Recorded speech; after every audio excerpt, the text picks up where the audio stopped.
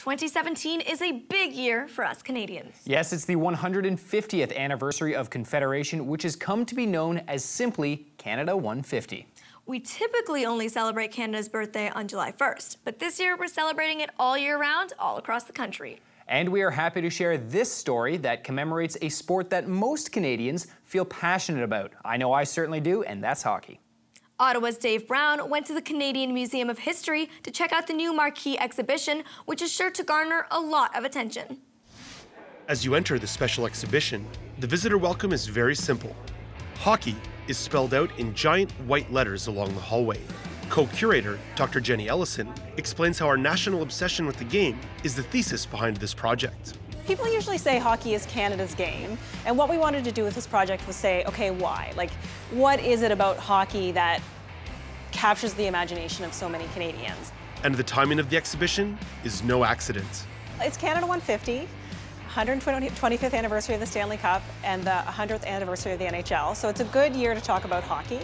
And we want to be part of the national conversation that's going on right now, reflecting on the meaning of big Canadian symbols. So we start with the history, but then we look at, the NHL and Team Canada's greatest moments. We look at the media, fan culture, and then popular culture. And so we're building a case, and I think when you start to see how many different ways that hockey intersects with Canadian life, it becomes obvious why it's such a touchstone for everyone. Speaking of touchstone, the exhibition includes an opportunity to experience the history of hockey gear through touch. Dr. Ellison and I go inside to check it out. Let's talk about the evolution of equipment. What are we going to start with? I want to start with gloves. So what we see when we look at these gloves is the transformation in protective equipment over time from these heavy leather gloves to this lightweight technical fabric from the present day. So I'll get you to put them on. Okay, so with my right hand, I've got the old school leather glove. I think I've seen my dad wear these for years and years and years. Absolutely. Okay, it's a little bit stiff inside, but it feels pretty comfy though. Okay, good. It's soft. I mean, it's, it's good. All right, now try this one on. Okay, so immediately, like, the weight is totally different. It's super, super light, and just the way in which it covers my entire arm is a little bit different too. It's a little bit shorter. Yeah. I've got like a lot more wrist motion as I'm kind of schmoogling around here. Yeah, and give your fingers a wiggle. Oh yeah. Yeah. Much more. You could say it actually fits like a glove. Yeah, absolutely. It feels like a nice winter mitt. Yeah. So I mean, gloves are something that's been there over time, but what's really changed in this case is the technicality of the gear. It's lighter. It doesn't hold the water. It gives you more movement. Well, it's hard to play hockey without sticks. So tell me about this critical piece of equipment and how it's evolved. Well, the hockey stick is a uniquely Canadian invention. So hockey evolved from different kinds of stick and ball games played by Europeans and Indigenous people over time. But the long blade on early wooden hockey sticks is something that was brought to the game by the Mi'kmaq people of the Nova Scotian region.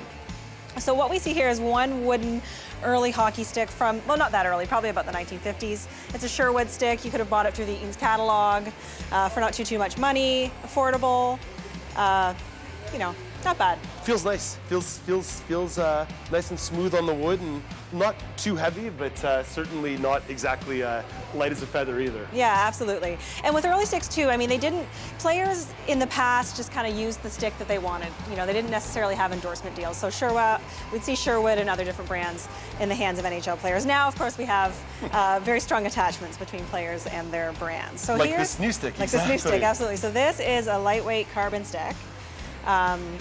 So that's honestly maybe half the weight, maybe even a third of the weight of that wooden stick. Yeah, absolutely. A little easier to bend and curve the blade as you want, and also I guess adjusting the height's not too tough. And again, the way that it's wrapped, the material it's wrapped in makes it feel different, and it's a whole different kind of stylized piece of equipment, whereas the old one is just kind of very functional. Absolutely, yeah. It's a lot different. It's branded, it's shiny, it's smooth.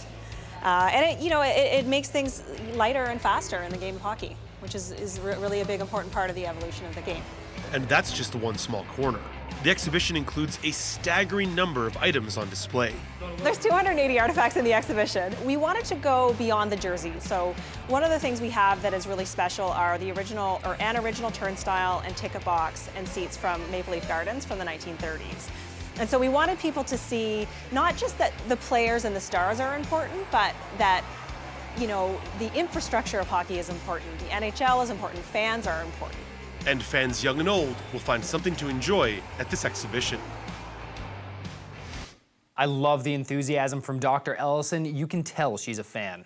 And it's cool that it houses all facets of the game, from the fans to the leagues, the media, a bit of the Olympics, and of course, the history. Dave's favorite was a piece of art made for Sidney Crosby. He shared this photo of the bronze replica of the Stanley Cup on top of a washing machine. It commemorates how Sid the Kid learned his precision goal scoring by shooting pucks in the front loader of his parents' basement. Definitely a rare part of Canadian hockey history. The exhibition is on until October 9th and is traveling across the country. Next stop is Montreal. Great, so you have plenty of time to take me to see it. Me take you? It's a date.